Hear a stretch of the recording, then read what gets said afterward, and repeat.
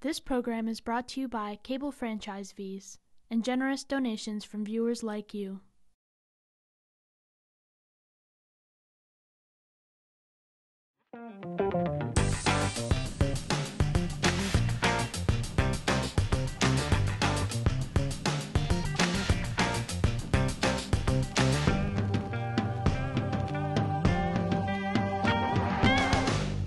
Welcome back. This is Byline here at Amherst Media, a public affairs show sponsored with the Amherst League of Women Voters and Amherst Media. And we've been meeting here every Friday night and repeated on Monday nights to bring people up to date with what's happening with our town government as we continue the transition from our old form of government to our new form of government. And tonight we have a very special show and a very special guest. Our Assistant Town Manager, Dave Ziomek, is here.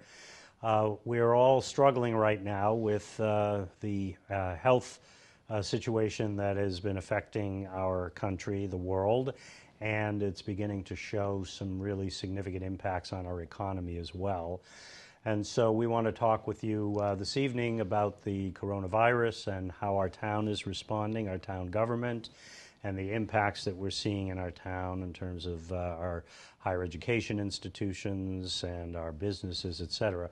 But Dave, let's begin sort of at the beginning here with trying to get an understanding of what the town government's general policies are with regard to how we're going to be doing business and what we're recommending that people do in our community in order to stay safe and healthy. Sure. Well, first, thank you very much for having me, Stan. You're welcome. I appreciate being on your show. Obviously, these are uncharted waters for all of us, and we are sending our very best out to all the residents of Amherst, all those families, all those employees, all those businesses, and our partners throughout town and the region. It's a time when we're all going to be called on to pull together, and I think we're already seeing some of the best of our community. So happy to be here talking about what's going on. I can't say enough about our team in Amherst. Our town manager is surrounded by some incredibly talented people with our health director, Julie Fetterman, our fire chief, Tim Nelson, police chief, Scott Livingstone, and superintendent of public works, Guilford Mooring. And they and supporting team members around them are really stepping up in this time. So Paul Bockelman is leading us all, working very closely with Lynn Grismier, our president of our town council. We've been meeting in limited fashion because of social distancing, one-on-one. Mostly remotely, and some one-on-ones. Exactly. Many remote meetings, but also really trying to model what we're asking those folks in our community to do, which is to social distance as much as possible. So social distance means staying 6, 7, 10 feet apart if you're able to do so. Exactly. Just trying to create distance. As we've done on our set tonight, we usually sit much closer together, but we are now about 6 feet or more from each other in order to have that distance that health professionals recommend. Right, absolutely. And then if there is an occasion where we do have to meet in person, or we're also taking the opportunity to use some of those platforms out there that allow you to meet remotely. Mm-hmm. But I guess the message I want to send today and in the coming days and weeks is that Amherst government, your leadership is solid. We're working, as I said, behind Paul Bockelman, our town manager, and so we are trying to both address the situation as it unfolds, and everything is changing really hour by hour, day by day, but that we are here for all the residents, and we're trying to anticipate what needs our community will have in the coming days and weeks. So, and with regard to meetings of town boards and entities. So, the town council doesn't meet every week. It hasn't met every week, although right now this is a period of time where they probably might meet a little bit more frequently. Are they actually meeting in town hall? Are they meeting remotely, virtually? How are they conducting their business? So the town council did meet on Monday night, really on a virtual platform. and that will continue. So they will have a meeting next Monday, and in all likely the Monday after that. And the council, I believe, through the leadership of Lynn Grissmere, will want to be as consistent as possible. I think it's, people want to see that we are here and we're operating. Obviously, the town council will be prioritizing those items that really need to be addressed, working with Paul Bachman week to week.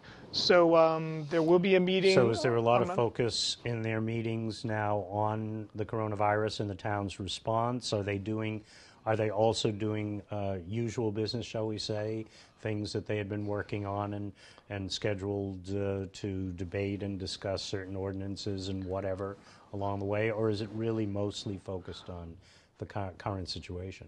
Well, I think in the weeks ahead, there will be, hopefully all of us would like to see a return to business. But right now, the focus is what are those priority items that must be dealt with in the town, again, working with Paul and finding out how the town council can be supportive of our residents, our businesses, working with our state rep and state senator. How are we communicating? What are the resources that the town of Amherst needs that we can communicate back through Lynn, through Paul, to our representative and our senator? Mm-hmm. So for the time being, it's really the prioritization of those items. I do think in weeks ahead, months ahead, clearly we will get back to business as usual, although they may continue to meet in different ways than usual, but we'll get back to the substance of matters that they've been working on as this recedes more into the background. That's our hope. Okay. And I think earlier we had chatted a little bit about those boards and committees that are adjudicatory, that deal with regulatory issues, mm-hmm. our planning board, our zoning board of appeals. Yeah. So we've taken a little hiatus between this past Monday and Friday, April 3rd. Those boards and committees will not meet. We're working very diligently. We have a wonderful IT department in town. They're working to see how we can get up and running, again, using remote technologies and those platforms that could allow for the planning board, zoning board, conservation commission, historical commission to begin functioning again in the new normal, if you will. Mm-hmm. We want to make sure that when those boards and committees are able to meet, that there is the ability for the public to weigh in and participate mm-hmm. as best we can as we're still adhering to social distancing. And are there methods that you've started to identify of how the public, it's a little bit easier to imagine how maybe through Zoom or these other platforms where the 6 or 5 or 10 members of a particular board could all dial in, click in, and now they're all on the screen and they're talking with each other. So you can imagine that part of it. How do you imagine the public being able to participate and either observe or actually testify and bring their business before boards of that nature? Well, I think we've already solved the observing. We know that we can do that. And that took place last Monday when the council met remotely.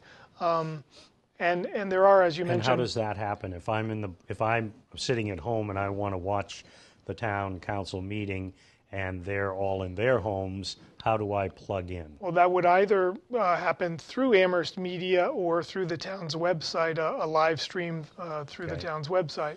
And again, as we move forward, we're going to be looking at ways through those platforms like Zoom, like Teams. That's another platform that is in common use. How do we get the ability for the public to weigh in? Okay. I know that the Northampton City Council met this week, and they too are experimenting. So we're also reaching out to our other municipal friends and partners, colleagues, to see how they're doing, and we're learning from them. So we already know through technology how we can meet. We also know through technology how we can observe, and you're working through how the public can participate. Yes. And so that's stay tuned, and hopefully by April 3rd, when the moratorium, if you will, of official meetings of these boards like the zoning board and planning board hopefully will expire and won't need to extend that moratorium. At that point, hopefully you'll have a solution for how people can actually participate when a matter is pending before those boards that relates to them, to themselves or what they've placed. And that's the goal, and I want people to know we're thinking about that because we want to be cognizant of those. We want to be cognizant of the business community and the development community. We want to do anything we can on the side of local government to help keep the economy moving forward. But I don't want to put that out in front of right now. Paul Bockelman, his team, myself, and Lynn are really working on how do we address the needs, the immediate needs of those people in our community. Good. Well, it's also good that you raised the point about the business community, and let's talk about both our major industry in town, which is higher education, and the fact that these institutions have closed, the students have gone home. All three institutions, I know for sure Amherst, and I've heard, and of course UMass, and UMass was going to come back, but they've now told students to expect to complete their coursework online for the remainder of the semester. Hampshire College, I've missed that. What's the situation there? I actually don't. I think in general we assume that Hampshire is following suit as well with that. Mode. Yes. Okay. But we're not exactly sure. But we're not seeing a lot of students around town right now. No, each one of the campuses is taking a role in housing and providing services for those students who, for some reason, couldn't get home. Go home. Exactly, whether they're international students or under other circumstances. So again, we're in touch with all three institutions, trying to make sure we know how many students are still on campus and if there's any needs that the schools may have from our side of things. And of course, the reduction in the presence of students means that's going to have a pretty big impact on our businesses. Bookstores and Amherst Cinema and restaurants. What are you hearing from the Chamber of Commerce, from the bid, with regard to what the short-term immediate impacts have started to be in relation to these businesses? So they're pretty severe. They're pretty serious. We're in direct contact with the bid and chamber, having weekly meetings with them. Remotely at least. And again, the bid and chamber are doing a lot of that outreach. How can they help some of those businesses that are struggling so much?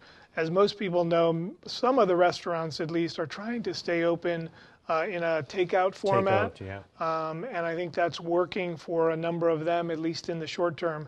I think, again, the bid and chamber will be looking to our state rep and state senator for more and deeper assistance that might come through the state or federal government for those businesses that are going to be tremendously affected by this downturn. So I think right now we're working with some of the restaurants.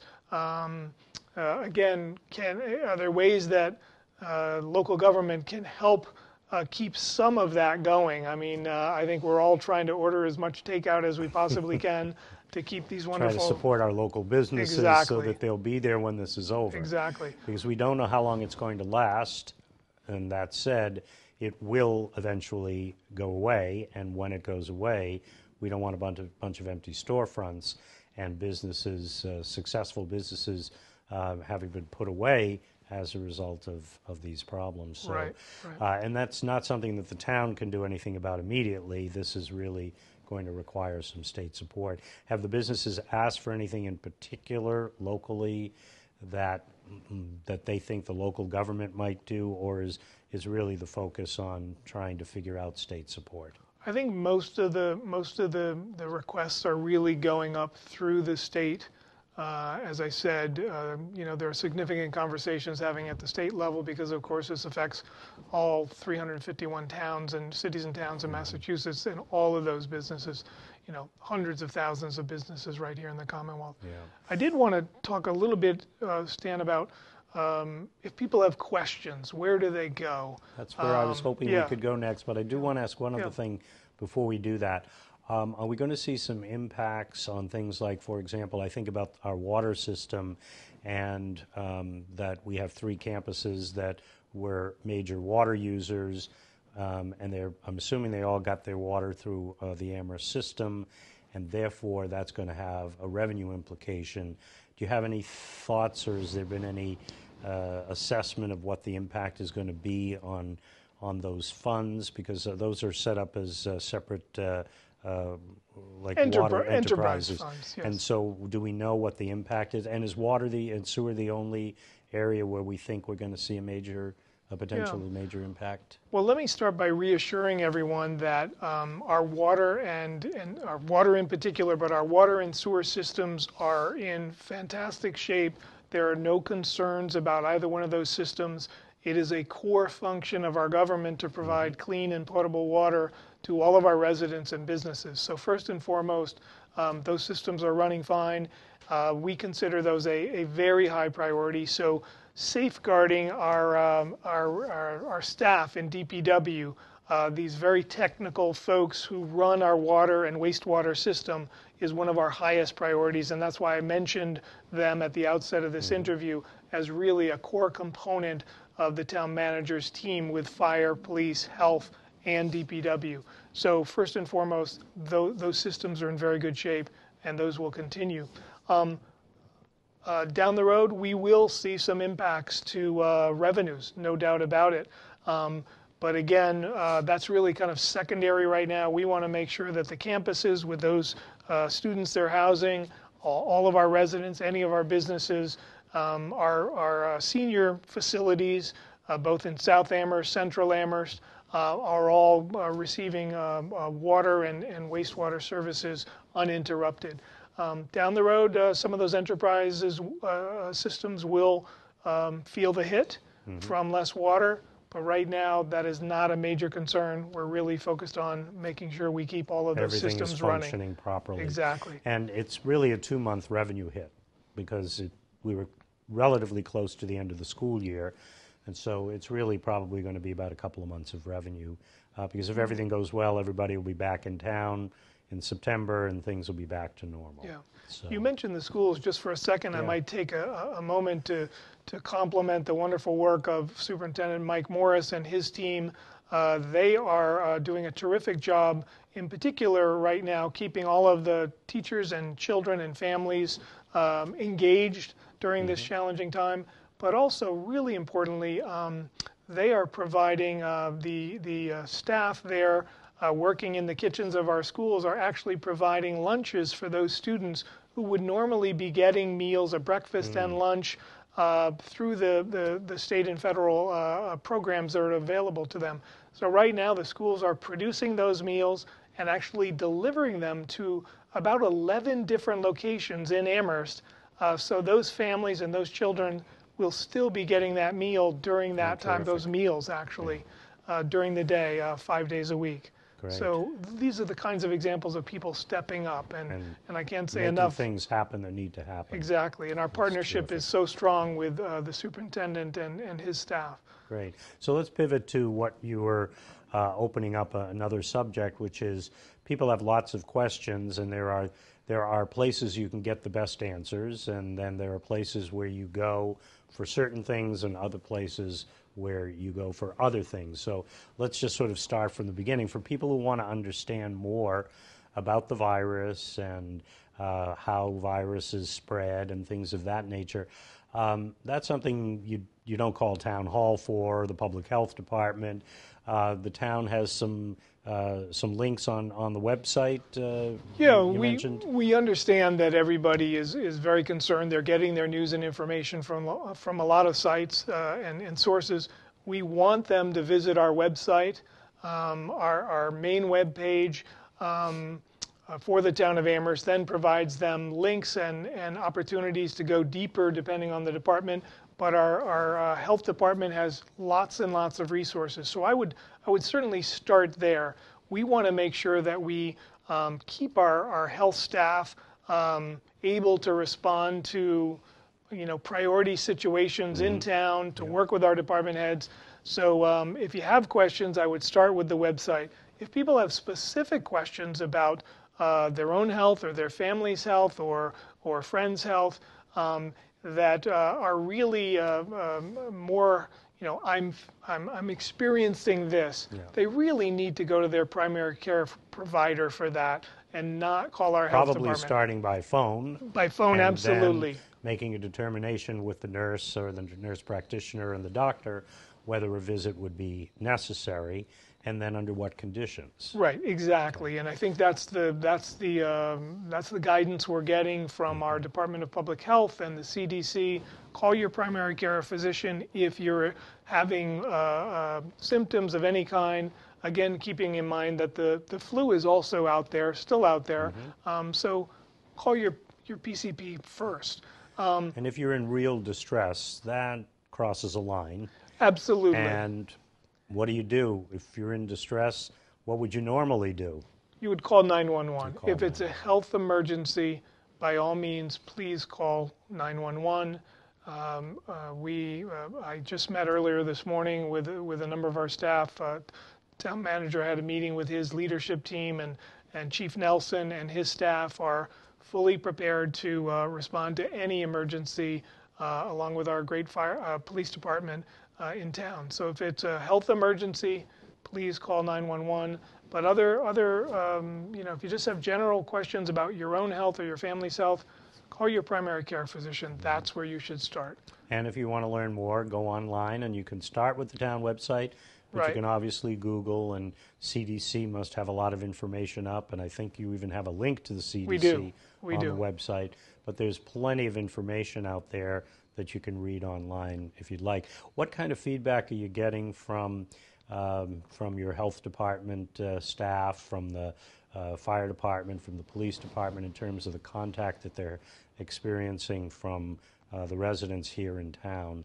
Are they getting a lot of calls? Are they what's the nature of these the kind of interactions that they're having? Yeah, by and large, Stan, I would say that people are very positive. They're very caring. They're very understanding. They understand that this is going to take all of us as a community to get through the next couple of weeks and months. So people seem to have a tremendous amount of patience, but that contact is important. So we want to encourage people across town government, if they have questions for us, staff is there. They may not be there in town hall or in the LSSE department, but they are on call and will respond to their phone calls or their emails from wherever they are, based on how we've social distanced So all them. hands are truly on deck, even though you may not find them in their offices. That's right. And even though these buildings may be closed to the public, and that's a precaution. That's not to... Exactly. People aren't off on vacation. They're not No, off being absolutely lazy. not. They just, for the safety of everybody involved, we need to minimize the contact that people have with each other for this period of time. Absolutely. You said it very well. We want to model the same behavior that is being asked of everyone throughout the country. We're modeling that in town government. Department heads are keenly aware of what things are on the horizon in the business community, in the regulatory community, and their staffs are ready to respond to you either by phone or by email, or on one of these other platforms, on Zoom or Team, as things come about. So, and this is a really great period for people to be maximizing the use of the technology in general. You know, calling your neighbors to see how they're doing as opposed to knocking on their door. Sure, they'd love to see your face, but at this point, it's best to try to have some distance, but still show that you care about your neighbors and what's happening around you. Yes, and a great example of that, it's so important, I'm glad you raised that there are a number of people in our community, particularly seniors, who may really, they might not be getting that face-to-face, that one-on-one or group setting in our senior center or through a delivery or something of that sort. So our senior center director is setting up different systems for check-ins, for phone calls, for those seniors who are a little bit more advanced technologically. There may be some of those platforms that we talked about where we can check in with them that way. But we've got volunteers checking in with as many people as we can I know a lot of seniors remotely. who are busy on their Facebook pages and Twitter and using their technology. So I should did keep want in to, touch with people. for seniors, I did also want to mention that we're doing the very best we can to continue those food delivery, those really primary food delivery systems like Meals on Wheels. Yeah. We've changed our practices a little bit. There's no longer that contact, if you will, but meals are still being delivered out to locations where those seniors need them. So. Well, I want to thank you for joining us today and for the good work that you and your colleagues in town government are doing to try to help, first, keep the town safe and healthy, and second, to keep the wheels of government turning so that we can get back to normal as quickly as possible when we can change and go back to our old habits of being closer together around tables and in interviews like this. So thank you for all your good work. Well, thank you, Stan, and I'm happy to come on in future shows if Yes, that. we may have you on for updates as time goes on, even if it's just for a few minutes, even if we're covering some other subjects, because we want to keep people informed. So thank you for joining us. Thanks for watching out for your neighbors. We hope you all stay healthy.